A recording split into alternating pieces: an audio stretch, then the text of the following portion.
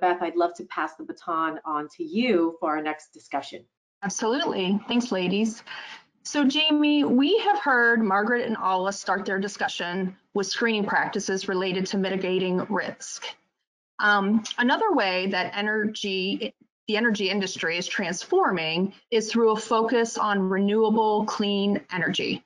And Halliburton is really acting as the thought leader here.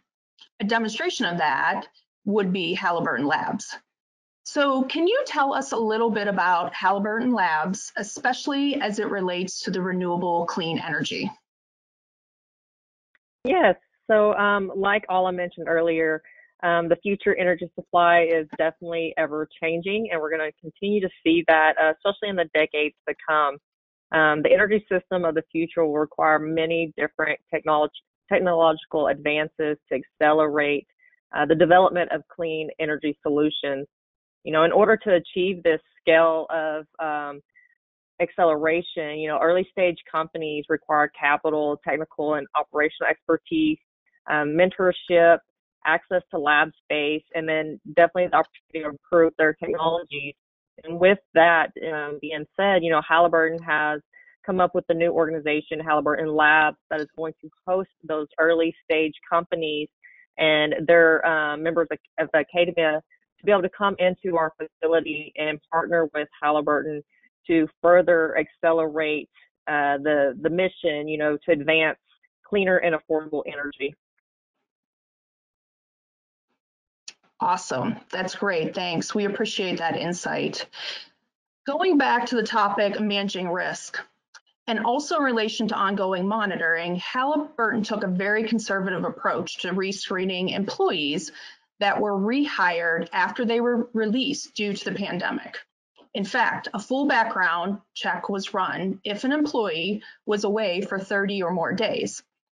Can you tell us about why Halliburton took this approach and used, and as well as some of the results that you received?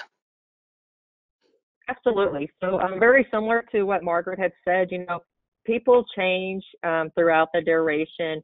You know, their tenure with a company could be very short or very extensive. And through that time, you know, many things could happen.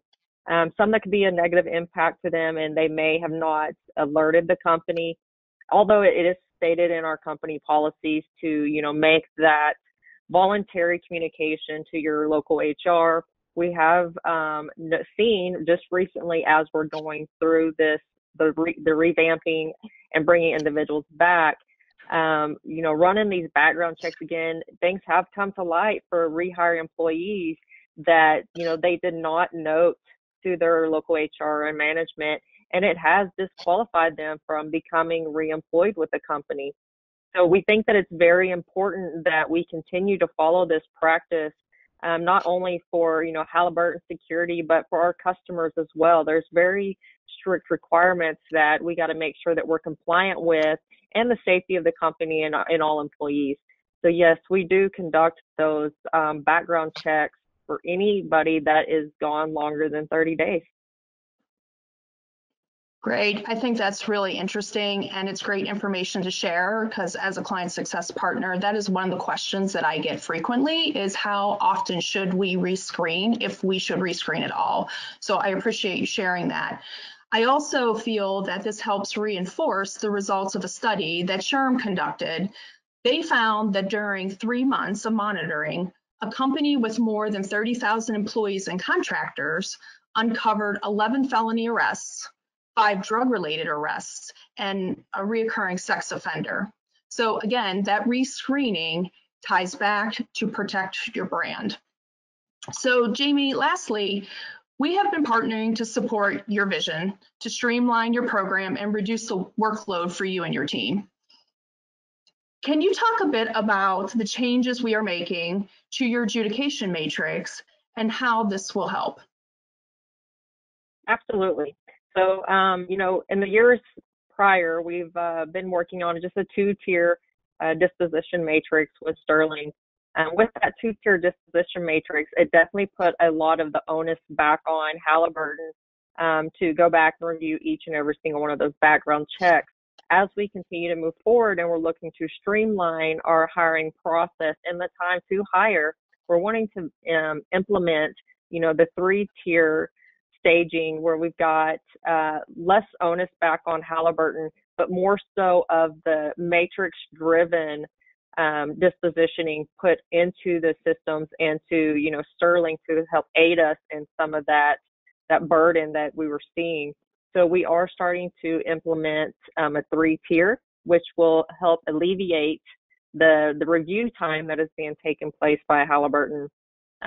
This will also help us put more focus on those individuals that actually need Halliburton's focus on them and enable us to continue to vamp our matrix and, improve it as we move forward.